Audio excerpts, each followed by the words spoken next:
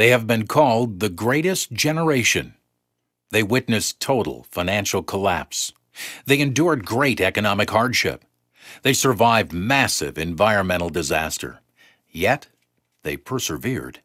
And when the world cried out for their help to defeat the evils of fascism, they answered the call. Once again, they sacrificed dearly. Yet they persevered and spread freedom and liberty around the world. And when they were done, they celebrated. Man, did they celebrate! The inevitable result, the boom heard round the world, the baby boomer generation. The boomers, on the other hand, grew up in a time of unprecedented prosperity, ironically overshadowed by the threat of worldwide destruction. This generation was anything but silent. They had opinions. They redefined the notion of equality. They redefined music. They redefined fashion. They redefined political dissent. And then a funny thing happened. They grew old. With 10,000 boomers retiring every day, the boomers now run the risk of overwhelming this country with their healthcare needs. So it's time for the boomers to emulate the responsibility of their ancestors, to redefine aging. How? Technology, and the best of breed, GrandCare systems. Let's hear more about it from one of the founders. Plato once wrote, "Necessity, the mother of invention." How true this was for the origins of GrandCare systems, and how true this is for our society today. The necessity is clear, as our nation is already reeling under the financial burdens of healthcare.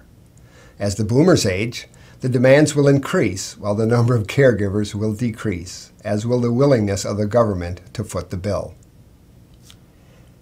This will not be solved by government fiat or by tinkering with reimbursement formulas. Instead, it will demand innovative technologies that bring healthcare into the home, making it more proactive, preventative, predictive, and personalized. Major studies by the VA, Philips, and Cleveland Clinic have shown definitively that even simple telehealth systems drastically reduce hospital readmissions. Medcalf estimates that a full 75% of Medicare readmissions are avoidable, meaning that there are $12 billion a year of costs that are avoidable. The technologies of GrandCare are aimed specifically at these savings. Let's take a closer look at the system. The GrandCare system starts with a senior-friendly touchscreen computer, typically in the kitchen. It looks like a digital photo frame, showing a full range of personalized content.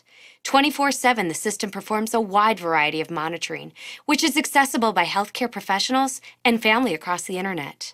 It maintains constant touch with a cloud-based enterprise solution to handle alerts, share data, and perform congregate analytics. With the patient firmly at the center, the GrandCare system integrates 4 technologies: Smart Home, to light the way to the bathroom during the night; activity monitoring, have the system text you if mom doesn't get up in the morning; wellness monitoring, wireless physiological readings, self-assessment, medication compliance, and social connectivity, one-button Skype, email, reminders, pictures, caller ID, games, brain exercises with an age-appropriate interface. And all of this for the cost of less than 1 month in assisted living. Why is this important? Because if the boomers do not redefine aging, we will bankrupt our children and our grandchildren, and that we cannot abide. So thank you, age responsibly, peace.